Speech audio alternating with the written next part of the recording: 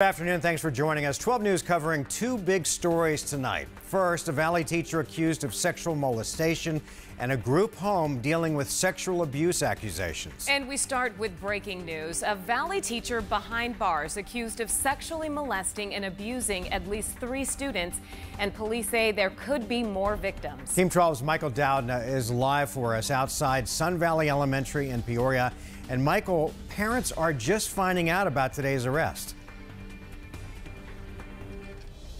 Yes, they are, guys. They are saying they are shocked, they are disgusted after hearing about these allegations, many of them for the first time today. Now, police say one victim told them she was inappropriately touched in class. Now, court documents say 5th grade teacher Rocky Ordway molested the girls over the course of the past school year. Now, the allegations are disturbing. In fact, in one case, they say that an 11-year-old girl was at his desk when he inappropriately touched her. She eventually came forward, and that led to 2 other girls who say the teacher molested them as well.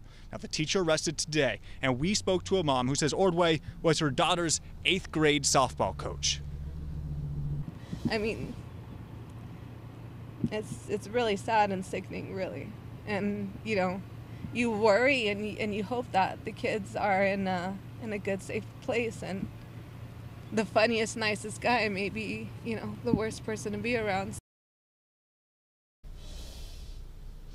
According to police documents, Rocky Ordway has denied all allegations, saying the alleged victims are lying. Now, police documents also say that there were other names of other potential victims that were given out by those 3 girls, and interviews are scheduled with those potential victims later on. We're live outside Peoria, outside Sun Valley Elementary. Michael Dowdna, 12 News. All right, Michael, thanks.